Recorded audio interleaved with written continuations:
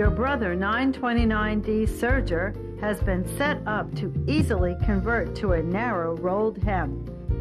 A narrow rolled hem is an ideal decorative finish or hem finish. In order to achieve the best results on a narrow rolled hem, all 3 threads should be the same color or combined with a decorative thread in the upper looper and lower loopers.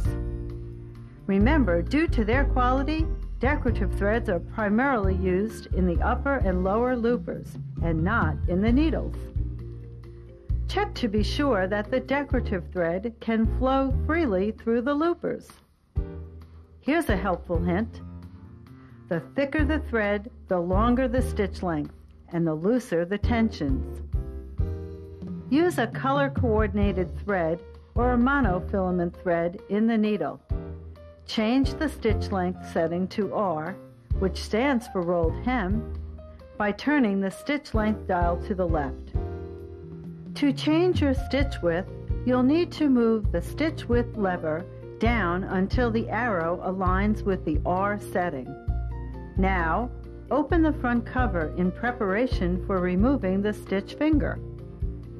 Before you do this, you'll need to clear the stitch finger. This is done by grasping your needle thread and pulling some slack. Then, you'll want to gently pull the chain back.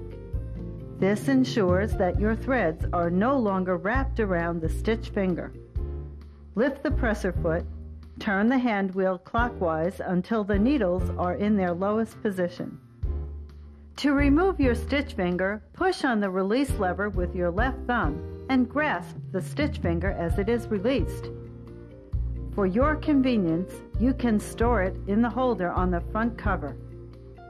We are starting with our thread tensions at a normal setting. In order to do the rolled hem, we are increasing our lower looper tension to between 5 and 6. Raise the presser foot, place your fabric underneath, lower the presser foot, and begin serging.